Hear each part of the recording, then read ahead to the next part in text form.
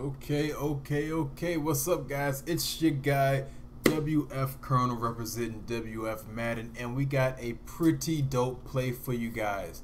But before we get into that, if you guys really enjoy Madden tips and you like not just getting the tips for you, but actually learning the ins and outs and why things work. A lot of Madden tips, YouTube pages and sites don't actually break down why things work. If you like that type of stuff, go ahead and subscribe to your boy. It should be somewhere underneath this video. Subscribe to your boy if you like learning things like that.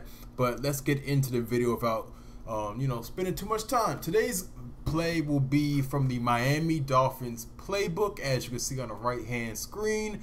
It is from the Singleback Ace Close formation, and the play is called Y Seam. That's the play. Now, since it's a two tight end formation, we're just gonna have the defense be in a 3-4. We're gonna start off in a cover 3, and we're gonna show you cover 2 as well. So this is a very easy setup. This is what the play looks like originally. Here's what you want to do to maximize this play. You want to take your X receiver, put him on a flat route. You want to take your B wide receiver, put him on a hitch, and depending on how you feel about your O-line or your protections in general, you can either leave the running back on his route to the flat to the right side, or you can just block him. I most of the times would opt to block him. But the great thing about this play is it's a mirrored play. It's a balanced formation. You can flip your play and just run the same thing on the other side. So same setup to the other side, just flip the play. But we're gonna run it to the we're gonna run it this way this time.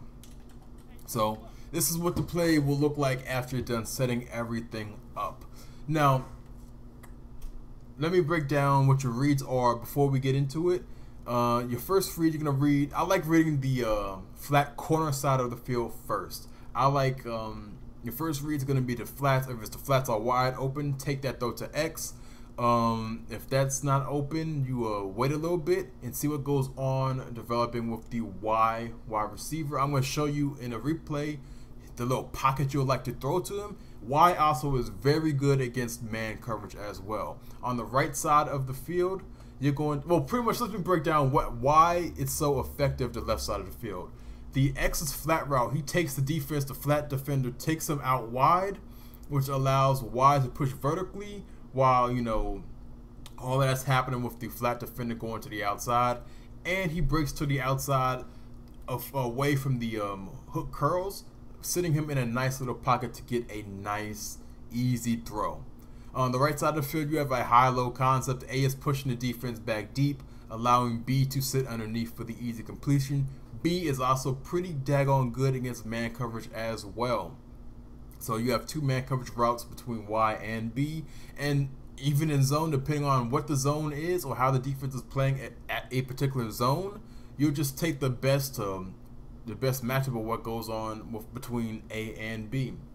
So there's a whole lot of easy reads, but let's get into it. I'm just gonna show you a cover 3. I'm just gonna take a sack, go into the replay, and show you everything first, and then we're gonna get onto the field and show you how things go against cover 3.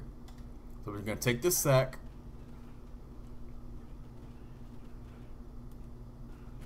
Okay, let's head to the replay.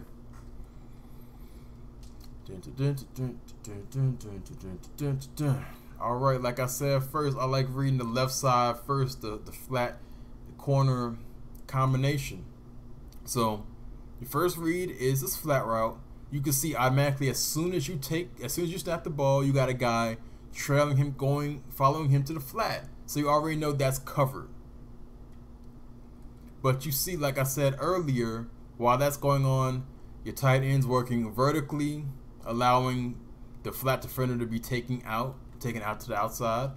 But then he ends up breaking away from the hook defender, allowing a nice pocket to be thrown right here against cover 3. And same thing against cover 2. I'm going to show you cover 2 later as well. So you have option cover 3, bam, you can hit this tight end right here.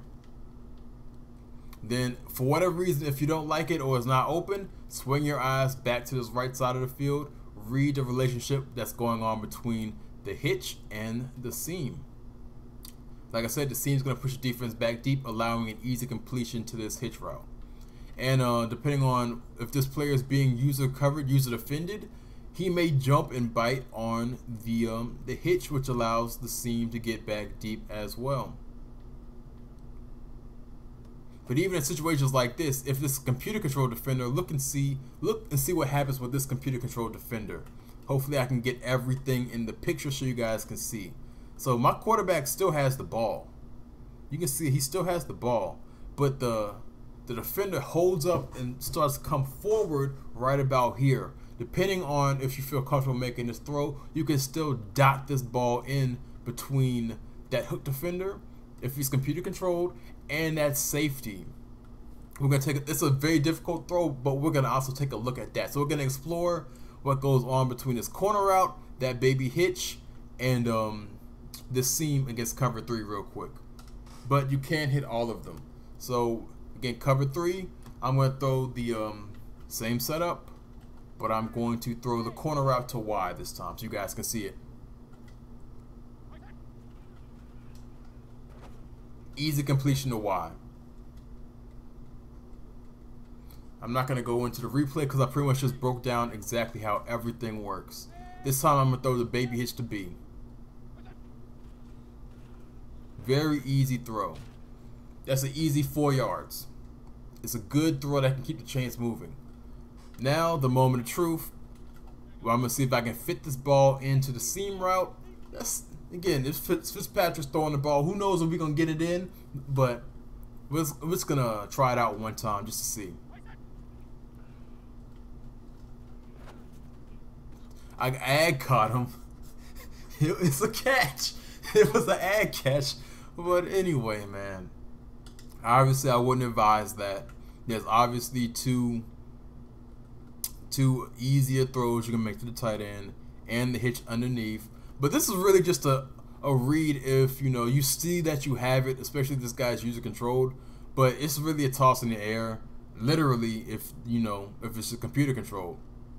I didn't feel safe holding onto the ball longer for him to clear this defender right here. See, like, the ball's already in the air at this point.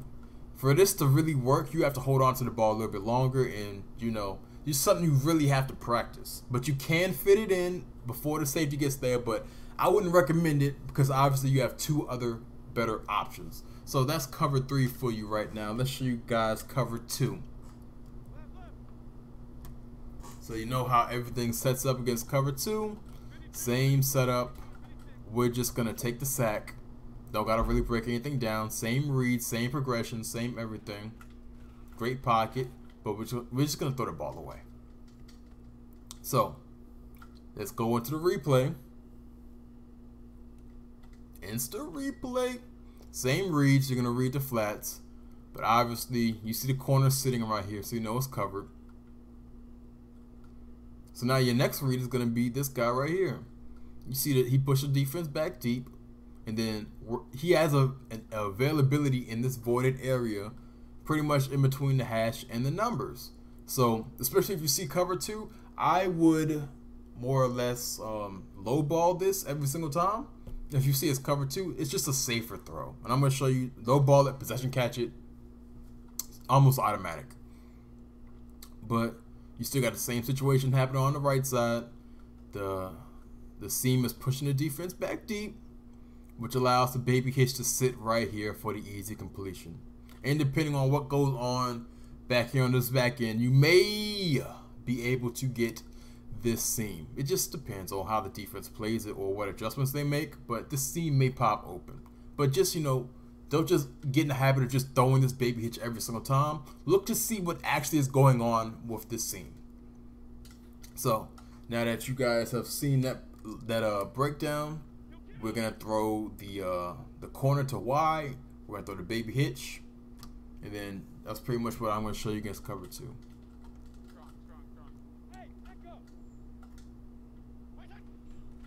Low ball, possession catch, easy completion. It's money in the bank. I'm gonna hit to the replay this time. I didn't do it before, but because it was just automatic against cover 3. But cover 2, there is a window. On the outside, they're playing cloud flats in this Tampa 2. So it's a little bit, it's even tighter than it would be if they were playing hard flats with this corner. Hard flats would have him literally like pretty much pressed up against this flat route, giving you much wider room to get this ball in. But it's gonna work against cover 2 regardless. You just have to know, okay, I have a voided area, fit this ball in there. You know, I probably could have thrown it a little bit quicker too. But Fitzpatrick also wasn't as accurate as he needed to be, well, as other quarterbacks, into the way that I would like it. But he still was able to fit this ball in pretty easily for the, you know, for a chain moving catch. I'm just gonna show you the baby hitch right here. Then we're gonna call it a day.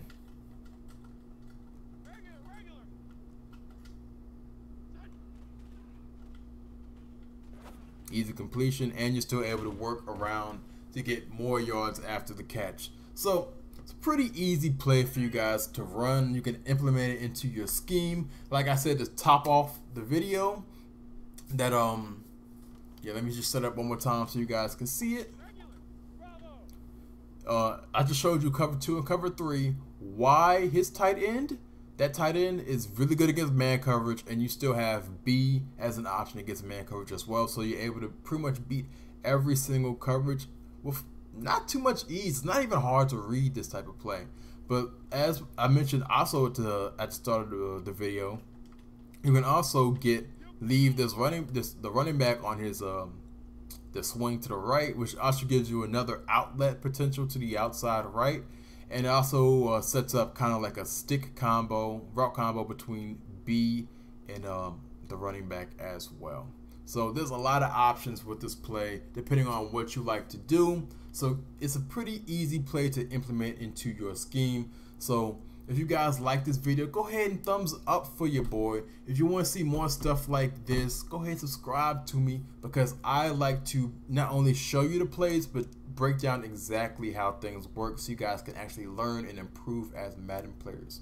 It's easy just for me to feed you a setup, make a 2-minute video, have a day, you know, call it a day. But I want you guys to actually benefit from it and learn and become better Madden players. So it's your boy WF, currently representing WF Madden. I'm out, guys.